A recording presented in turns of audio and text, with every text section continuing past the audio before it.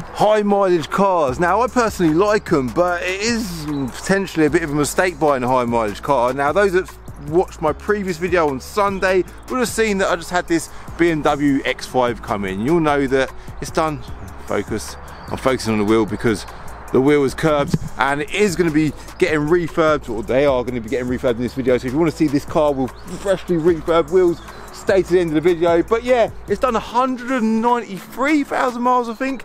So through my eyes, I'd say that's a lot of miles. Some people are like, that's nothing. I've seen cars do 500,000 miles. But do you know what? Through most people's eyes, yeah, 100,000 plus is sort of danger zone. So we're going to do a video today talking about high mileage cars, the risks when buying high mileage cars, and I'm going to give you my opinion on buying a high mileage car.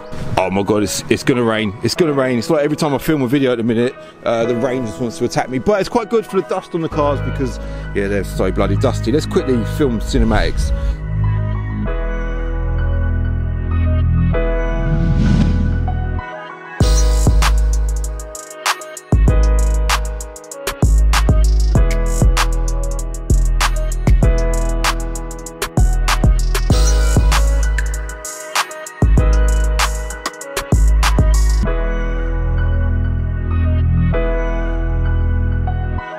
Before we talk about the X5, let's have a look at a couple of high mileage cars that we've got in stock. So look, this one, yeah, that wear on the seat is quite bad, but it would be. Do you know why? Because it's done 205,000 miles. Now, again, I would say that's quite a lot of miles. So we've got this VW Transporter over here.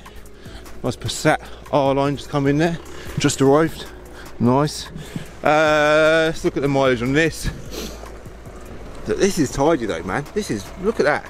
Very nice, does need a valet. Ignore the dirt, it's done. Dum dum dum. Oh no, it's one of them ones which my camera can't see the screen for some reason, but it has done 199, it's coming from this angle. 199,000, nah, it's not having none of it. 199,000 miles, which is, again, I would say quite high. Let's get this steering cover off, see if it's covering up any horrendous horror stories. No, I think that's all right. That's actually quite good. It's like them handles always seem to break on transporters, don't they? What is that all about? Oh, here's another wonderful high mileage example. Just come in part exchange, look. Steering wheel, yeah, look, wear on steering wheel. Look at this, look at it. It was a builder, he basically used it as his builder's van. Look at that, it's obviously had bricks on the back seats there. This car's done, oh, you can't even see it again, can you? Can you see that? Yes, you can. 213,000 miles. Absolute mess. No idea what we can do with that. Probably scrap it because yeah, I think it's somewhere near the end of its life now. But yeah, obviously low mileage is preferred. There's no doubt about it. People prefer a low mileage car, and if I've ever got a low mileage car in stock, like exceptional low mileage, like the wonderful Corsa that we had in a video last week, they do sell really well. So let's now go back to the X5. The X5, so yeah, this car, like I say, it's done 193,000 miles. The wheels do need refurbing, and like I say, I'm going to be getting that done in today's video. I wanted to film a quick video on it before it goes off to get the wheels done, because I've been daily driving this. Last few days I've been driving it, and I do really like it. And now the reason why I want to do a video on this car is because you get the odd car that is quite exceptional. I say exceptional, it ain't exceptional, it's just a really good car considering the mileage. Now, I am not going to stand here and say this is better than a car that's done 50,000 miles, because it's obviously not. There's no doubting or no getting away from the fact that this car, like, all the ball joints are worn, the bearings are worn, you know, the car is worn to the level of 190,000 miles, but considering the mileage, it's actually really nice. Now, even if you hop on the inside, now I did just give the car a little wipe down, but it ain't perfect. If you want to see this car looking a bit better than it is right now, we did do a video valeting it. Go and check that out if you didn't already. That went up on Sunday, just gone. Wear on the interior, let's just turn that off so we're not interrupted with the sounds of Jay-Z. Yeah, the wear on the interior ain't too bad at all. Now, I know obviously in Sunday's video a lot of people would have already seen this, but for those that didn't see it, I am talking about the same sort of stuff again. But I am quite impressed that, you know, that ain't too bad. That is literally the only sign of wear on this whole car. The steering wheel's really good, it's all nice and clean in here. Like I say, I've been daily driving it. There's the old mints in there. There's no sort of scratches on the dash on the door handles. The buttons are all nicely worn. I would say, like, credit to BMW, they seem to wear really well. All the switches and buttons and stuff, it all looks really good. Now, like I was saying, I am using this car as a good example of a high mileage car, and there is undoubtedly plenty of bad examples. Let me just quickly pull up the spec list. Here we go. So I've got the HPI in front of me. It is obviously HPI clear. It's got all the usual stuff in the 8-speed auto. One former keeper, so I think the previous keeper had it since 2016, and then the one before that would have had it from new. So yeah, it's good to see one former keeper. It's got loads of BMW history as well, which is nice to see. I actually bought this car in an auction, by the way.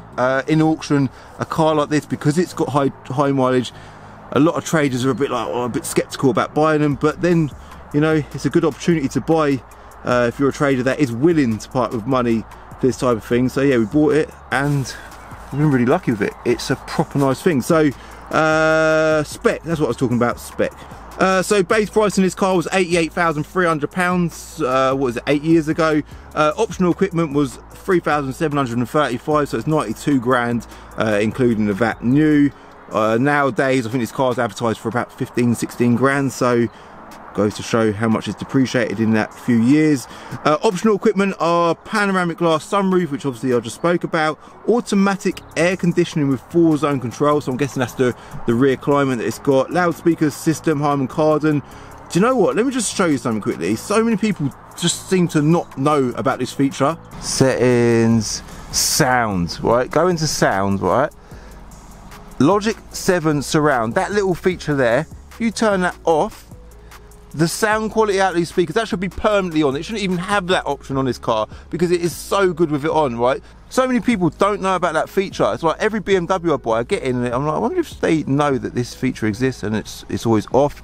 Maybe it's turned off from factory, but yeah, that is, honestly, if you own a BMW and you've got that feature, do just get in your car and tick that box, yeah? Yeah, mad. Cold weather package, not too sure what that is.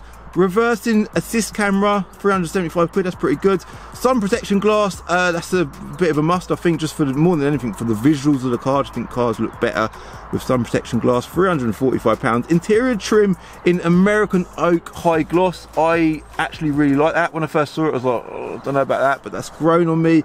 Carbon black metallic, obviously that's the bodywork that comes as a free option. Interior trim in American oak high gloss, I don't know why that's on there again. Maybe it's got additional, but that was free. But yeah, good spec, and it is a really nice car. So I think what we need to do now is we'll hit the road, right? I want to talk about a couple more factors about high mileage cars, also answer why I think high mileage cars are actually all right, and thirdly, we may as well do draggy time, didn't we? Why not? Yeah, let's hit the road. That's it, we are off in the high mileage BMW X5. Now, a lot of people are going to be wondering why, Calvin, have I decided to upload a Wednesday video this week. So I suppose I just sat here in the X5 this morning, I was driving to work and I was thinking I need to do a bit more content on this car. This is quite exciting, and the main reason why I haven't uploaded videos on a Wednesday for the last 2 weeks, believe me, it's messing with my OCD a little bit. It's simply because I am mad busy, right? There's some stuff coming up on my channel, stuff that a lot of you lot are going to be excited about. I don't really want to talk about it. I just want to let you know that I've been positively busy and I am still fully on it, of course. Like, there's no, don't think for 1 minute that I'm not on it, all right? So yeah, just expect change in the next few weeks, but that's it, all right? I won't talk no more about that subject. So it's got a heated steering wheel, by the way, this car, and an electric steering column. Surely that ain't standard features on, maybe it is on the M Sports, I don't know, but that's quite a nice thing. And yeah, just quite a nice place to be, this car. It's a really nice car inside, and I don't know, I do like them. And going back to the high mileage subject, which is the whole reason that we're doing this video, is the thing I like about high mileage cars is they are good value for money. Like, I do like these X5 M Sport 3-litre diesels. I think they're a good all-rounder. They look the part, they're good on fuel, they're quite powerful. I mentioned that I was previously, or a couple of weeks ago, I was daily driving a Disco 4, which was also a 3-litre diesel. I jumped in this after driving that, and that felt absolutely gutless, yeah, considering it's the same size engine. I jumped into this after that, and this feels so much quicker. Like, it's quite a, I'm not going to say it's fast, but it's quite punchy power. Just what you'd expect from a 3-litre turbocharged diesel engine, yeah?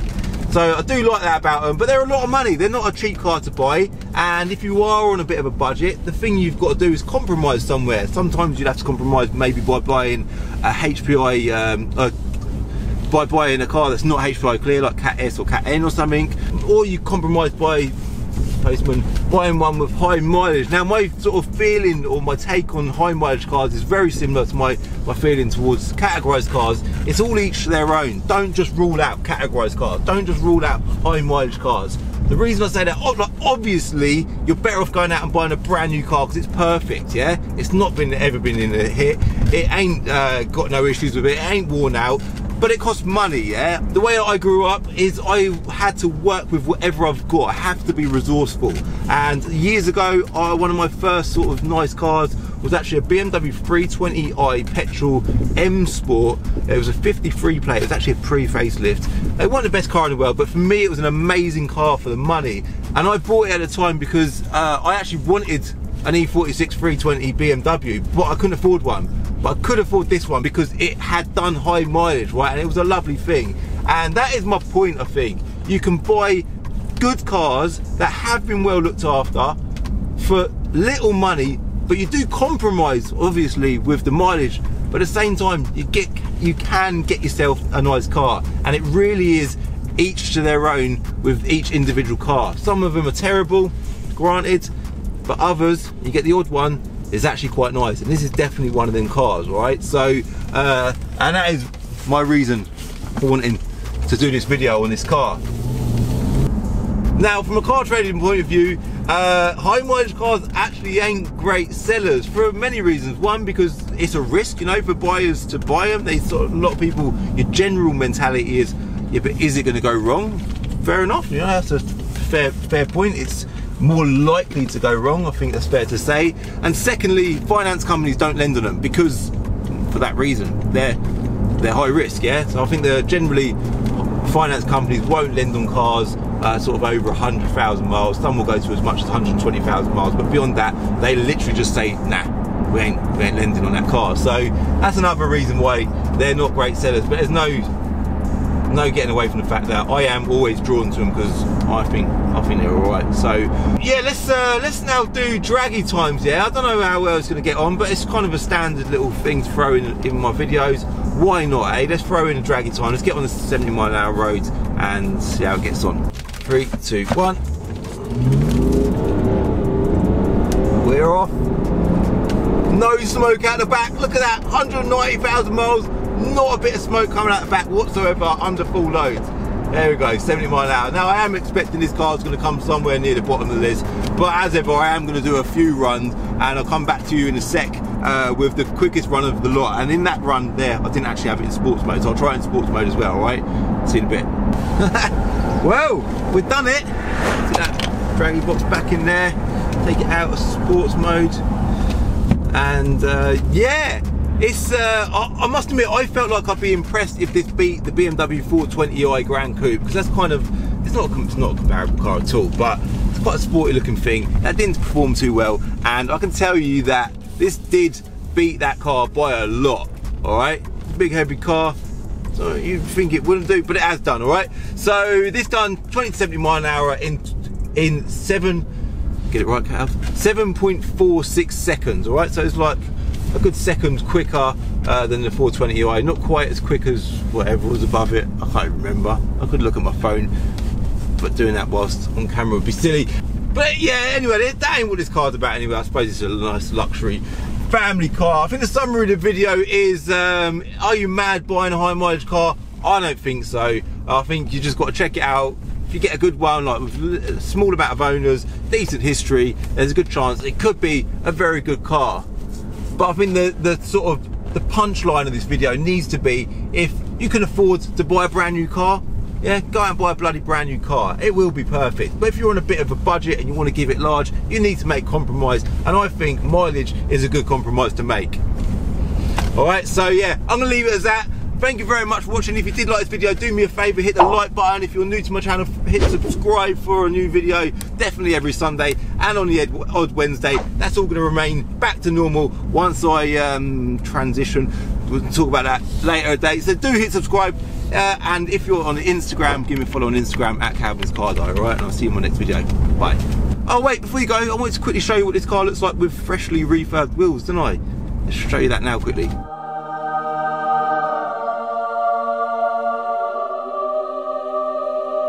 Look at that, it looks a million times better, doesn't it? So the wheels before, they weren't actually done in the correct finish, so we've had them done in a diamond cut face, and they're sort of painted silvery grey colour on the inner edge there. So yeah, it looks a million times better, it finishes the car off, so now we can re-photograph it and get it up for sale.